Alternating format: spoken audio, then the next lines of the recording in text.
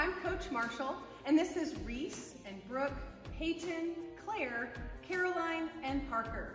And we are from Ham Elementary in Rockwall ISD. We're going to be doing some catching today.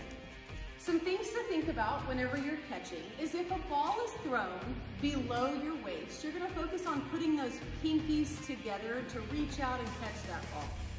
Now, if the ball goes above your head, you're going to use your thumbs. You put your thumbs together, reach out, and go get that ball. So in this activity, these students are starting really close together so that they can see some success, and then they're going to slowly start scooting back to make it a little bit more challenging. Now notice this group right here is really focused on that underhand throw and underhand catch. So they're really focused on the pinkies together. Great job.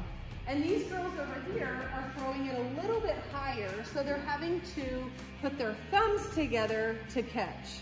And also notice how they are reaching out, grabbing the ball, and not using their bodies to catch that ball. Coach Marshall, what if I don't have a partner? That's okay. Why don't we try using a wall? You can throw and catch up against a wall.